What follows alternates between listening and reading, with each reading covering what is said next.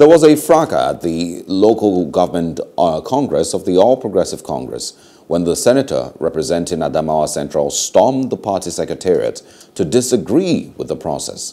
Many youths were also at the secretariat shouting, "We need justice," as no Congress was held.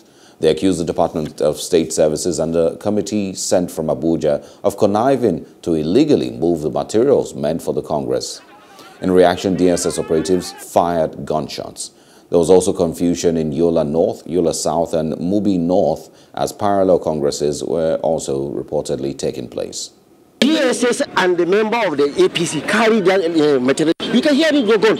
Everybody hear about gun. Tout for it. Is it what you can say here in your life? That's it is out. We can reject that elections. At any given time, there's no way you can have more than one chairman. But it is possible.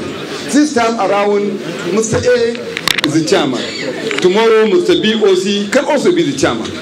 Isn't it? It means that if 2 or 3 persons wanted to be chairman at this time, if they agree to come to terms, to agree and present one person, next time the other person can also be.